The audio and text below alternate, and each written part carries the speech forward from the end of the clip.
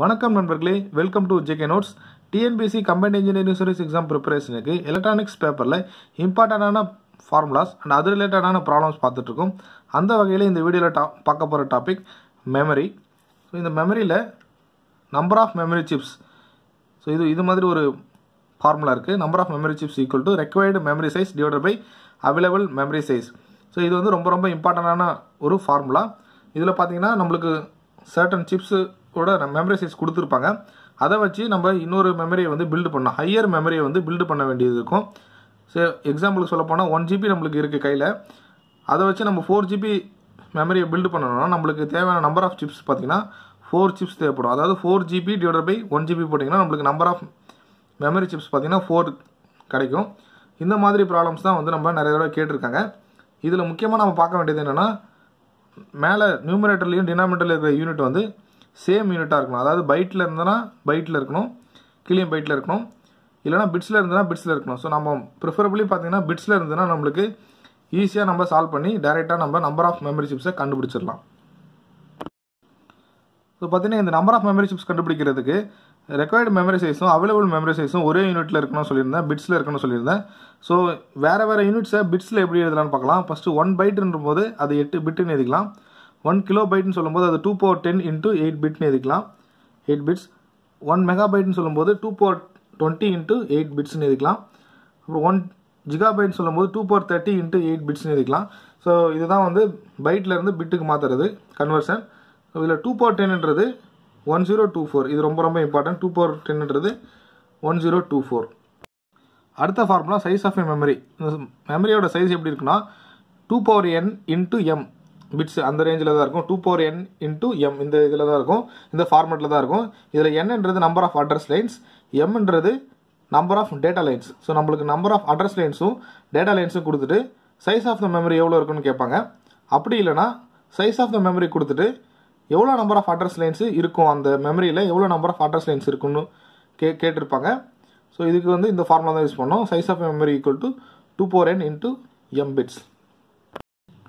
அடுத்த formula 8085 micro ப்ராசஸருக்கு memory interface பண்ணும்போது size of memory எப்படி இருக்குன்னா 2^n × m பிட்ஸ் தான் ஜென்ரல். இதில் mன்றது data line. So 8085க்கு data line number of data lines பார்த்தீங்கன்னா 8. So 2^n × 8 bits, 2^n × 8 bits. So அதை நம்ம இன்னொரு ஃபார்மேட்டில் எதுனா 2^n bytes, 2^n bytes. So 8 பிட்டுன்னும் போது அது வந்து equal to 1 byte. So 2^n bytes. So பார்த்தீங்கன்னா இதில் வந்து என்னன்றது நம்பர் ஆஃப் அட்ரஸ் லைன்ஸ். இப்படி வச்சு நம்ம வந்து 8085 micro processor memory இன்டர்ஃபேஸில் size of the memory கண்டுபிடிக்கலாம். மெமரி டாப்பிக்கில் இம்பார்ட்டண்டான ஃபார்முலாஸ்லாம் பார்த்தோம். அந்த ஃபார்முலாஸை வச்சு நம்ம சில ப்ராப்ளம் சால்வ் பண்ணி பார்ப்போம். If the memory chip size is 256 × 1 bits, then the number of chips required to make up 1 kilobytes of memory is கொடுத்துருக்காங்க. ஸோ பார்த்தீங்கன்னா 256 × 1 bits நம்மக்கிட்ட மெமரி சிப்ஸ் அவைலபிளாக இருக்குது. நம்ம பில்டு பண்ண வேண்டிய மெமரி வந்து 1 கிலோபைட்ஸ் மெமரி. ஸோ இப்போ இதில் எவ்வளோ நம்பர் ஆஃப் மெமரி சிப்ஸ் தேவைப்படும் சொல்லியிருக்காங்க. ஆல்ரெடி நம்ம ஃபார்முலா பார்த்துருக்கோம். Number of memory chips required, number of memory chips required எவ்வளோ, number of memory chips, number of memory chips க்கு formula required memory size divided by available memory size.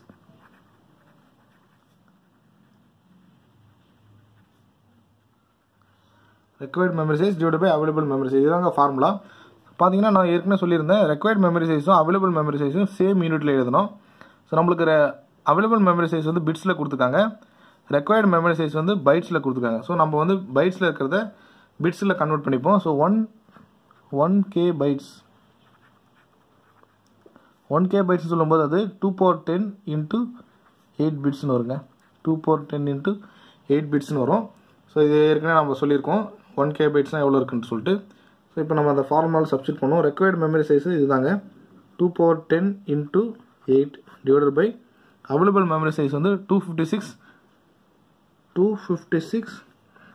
1, 256 × 1. So இதில் பார்த்தீங்கன்னா simplify பண்ணும்போது 2^10 × 8 divide by இந்த 256 சொல்லும்போது 2^10 8 வருங்க சரிங்களா into 1. So இதை கேன்சல் அவுட் பண்ணிங்கன்னா இங்கே வர்றது 2 power 2. ஸோ 2 power 2ன்றது 4 வரும் இன்ட்டு 8. ஸோ 4 into 8 போடும்போது 32 வருங்க. ஸோ இதுதான் நம்மளுக்கு required number of chips equal to 32. நம்மளுக்கு ஆப்ஷன் ஏ தான் கரெக்டான ஆன்சர். ஸோ இந்த கொஸ்டினை மறுபடியும் ரிப்பீட் பண்ணுறேன். நம்மளுக்கு நம்பர் ஆஃப் மெமரி சிப்ஸ் கண்டுபிடிக்கணும். அதுக்கு formula required memory size divide by available memory size. நம்மளுக்கு அவைலபிளான மெமரி சைஸ் வந்து 256 into 1 பிட்ஸு. நம்ம மேக்கப் பண்ண வேண்டிய மெமரி வந்து 1 கிலோபைட்ஸ். ஸோ அப்போ அந்த 1 கிலோபைட்ஸை நான் வந்து பிட்ஸில் எழுதிக்கிறேன். பிட்ஸில் எழுதும்போது 2 power 10 into 8 பிட்ஸ்னு வரும். ஸோ ரெக்வயர்ட் மெமரி சைஸை அப்படியே வேல்யூவில் 2 power 10 into 8 divide by available memory size 256 into 1 போட்டுக்கிறேன். அகைன் இந்த 256 2 power 8 மாற்றிக்கிறேன். ஸோ 2 power 10 மேலே நியூமரேட்டரில் இருக்குது, கீழே 2 power 8 இருக்குது. இது அடிச்சுன்னா வச்சுக்கலாம் 2 power 2 வரும். ஸோ 2 power 2 வேல்யூ 4 இன்ட்டு 4 போட்டிங்கன்னா நம்பர் ஆஃப் சிப்ஸ் கிடச்சிடும். அது வந்து 32. ஆப்ஷன் ஏ தான் நம்மளுக்கு கரெக்டான ஆன்சர். அடுத்த problem, a micro processor with 12 bit address bus will be able to access dash kilobytes of memory. So பார்த்தீங்கன்னா இது micro processor memory interfacing. So already நம்ம micro processor memory இன்டர்ஃபேஸிங்கில் size of the memory formula பார்த்துருக்கோம். Size of the memory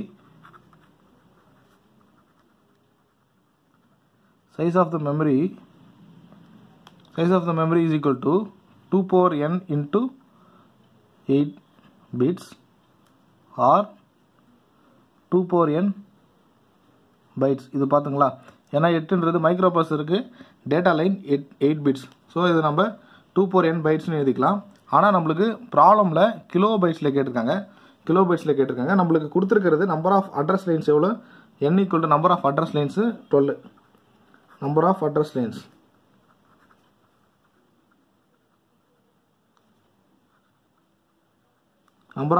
நம்மளுக்கு 12 கொடுத்துருக்காங்க.